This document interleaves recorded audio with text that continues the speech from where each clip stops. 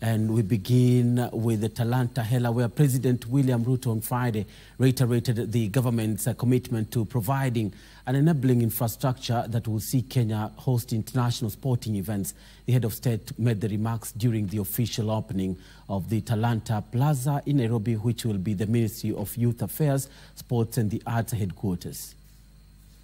President William Ruto noted the opening of the Talanta Plaza is a true testament to his commitment to developing sports and the arts in the country.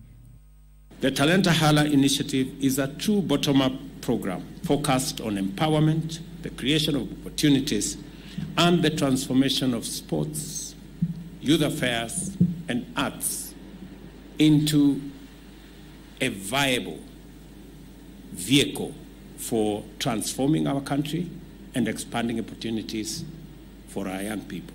The head of state said the government will work closely with the sports ministry to promote different sports in the country. Through Talanta Hela, we encourage our young people to dream big and pursue their artistic and sporting goals with unwavering determination and renewed urgency.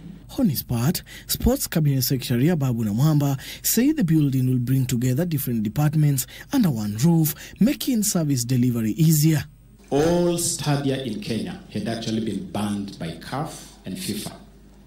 We have moved with haste again to develop a master plan for development of infrastructure.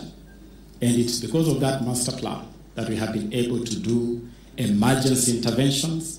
Today, Nyayo's National Stadium has been readmitted by CAF and can now host international games. I think he was very articulate and he mentioned everything. And for the first time, he also owned up and said that he was a volleyballer. And to me, that has motivated not just the Marikia strikers, but also motivated the young men who are, who are on their way to Egypt to play the Continental Championship. The 16-story building will host the Sports Fund, Sports Federation and the National Olympic Committee of Kenya offices.